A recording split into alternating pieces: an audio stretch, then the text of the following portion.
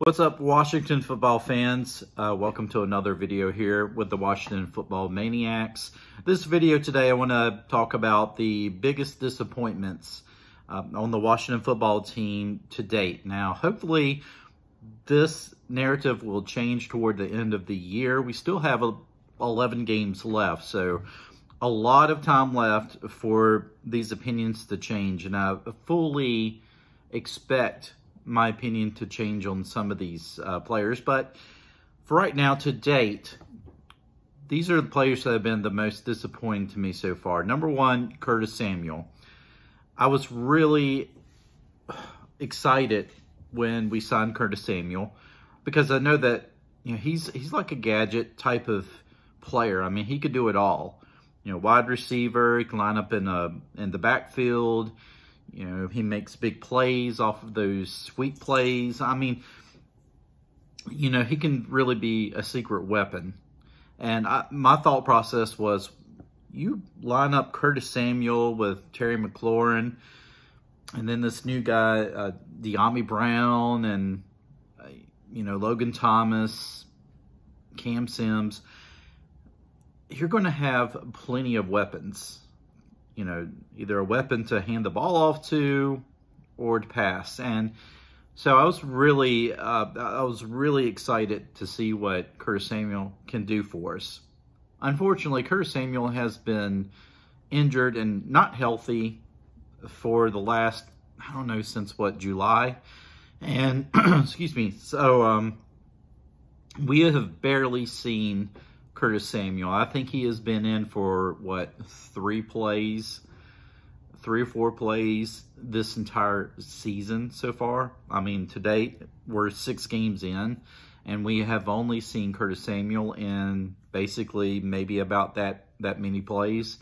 So it's been a disappointment because I know that Curtis Samuel can be a game changer, and it's just frustrating because I just feel like whenever we get these players and we're like, these players can be dynamic because they were dynamic with other teams, they come here and they just, I don't know, they struggle, they're injured the whole time. I mean, it really makes you wonder, but he's definitely been a disappointment for me so far. Now, if he can get healthy and he can start getting some more playing time, then who knows? There's still time for Curtis Samuel, I believe. The next guy that I am disappointed with has been Jamin Davis, our first rounder. Okay, whenever that you draft a first rounder, you totally expect the first rounder to be able to make an immediate impact. Now, you may say, okay, well, there's exceptions to that. Like if you draft a quarterback in the first round, sometimes they may not even start. There are situations where that happens. And when you throw them in there, then, they're going to struggle because, quarterback, I mean, that's a tough position to be in. Now, on the flip side of that, Jamin Davis, I guess, is supposed to be kind of the quarterback of the defense. He's supposed to be the mic guy. And, so far, I mean, it seems like his playing time has decreased. Ron Rivera has said that, well, it's because of maybe game plans and things like that. But, I mean, if your first rounder is not involved in the game plan, I think there's something wrong with that. Now, I've seen small flashes of what Jamin Davis has the ability to do. He's got some speed. He can tackle most of the time. But he still seems like he's raw. And maybe it takes another, season or 2 for Jamin Davis to really show you what he's capable of. So, you can't write him off in season 1. I mean, for goodness sakes, we had, was it Josh Doxson for, what, 2 or 3 seasons, 3 or 4 seasons maybe? I don't know. I think we had him for most of his rookie contract. So, you can't give up on Jamin Davis after 6 games. I mean, that's kind of ridiculous when you think about it. But so far, he's not been the impact that I thought he was going to be. And of course, the other guy that I am extremely disappointed in, maybe it's unfair, but I think it's definitely fair enough. It's Landon Collins. Now, I understand Landon had a very tough Achilles injury last year. And honestly, for a lot of players, they would probably still be trying to come back. You know, Landon Collins, I mean, he got himself back within, what was it, 7 months? I mean, it's unheard of whenever you have an Achilles injury like that. So I understand that, you know, that could be somewhat of a factor, but I don't think that you can blame Achilles injuries on, you know, the ability to be able to tackle. Landon Collins has not been able to make open field tackles. Landon Collins, of course, he's not been able to cover. I mean, there's been so many blown coverages, and it seems like whenever that's the case, it's either, well, I'll get to this in a second, but excuse me. It seems like it's been Landon Collins is always involved in somewhat. You know, Landon Collins doesn't have the speed. That could come from his injury. You know, he does seem to play a little bit better when he's in the box, when he's more of a linebacker. And I think that Ron Rivera is slowly pushing him closer to that. I think, honestly, that's Landon Collins' last, you know, stand of being able to make a difference on this football field.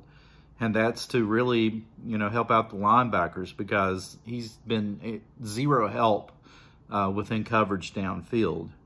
And, you know, that's a good, I guess, natural progression into the secondary. And we're talking about William Jackson III, who was supposed to be touted as our best corner. And if he's our best corner, we are so sadly in trouble, because William Jackson III has been burnt every single game. Every single game, WJ3 has been burnt. And if not burnt, he's been, you know, called for pass interference. And, you know, you can just see it. It's like he hardly ever tries to get his head around. You know, it's like, why can't he just try to anticipate, get his head around?